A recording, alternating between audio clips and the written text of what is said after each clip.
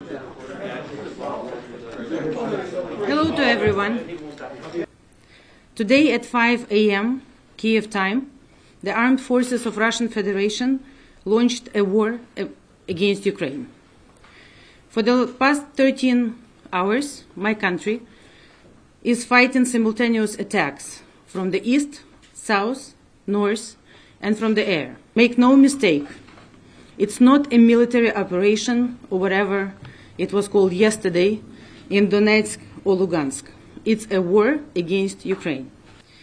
Now, Ukraine has activated our right to self-defense in accordance with international law. The combat spirit of Ukrainian military is high. We are fighting. We will be fighting. We, not only our brave and motivated military, but all Ukrainians. The president also speaks to all the leaders and all the leaders of the free world. And we call for everyone to form the anti-Putin coalition to stop Mr. Putin and stop this attack on Ukraine. We believe all financial institutions should be sanctioned. We believe Russia should be discontinued from SWIFT.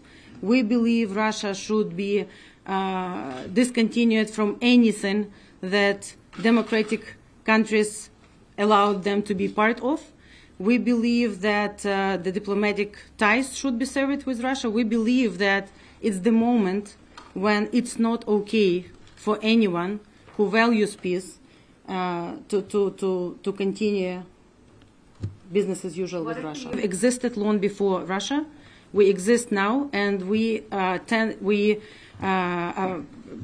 definitely will fight for our home. So all the planning and all the preparations are in place in Kiev. Everyone is in Ukraine.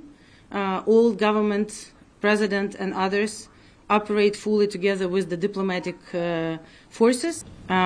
It will end with Ukraine winning this, because we are in our home.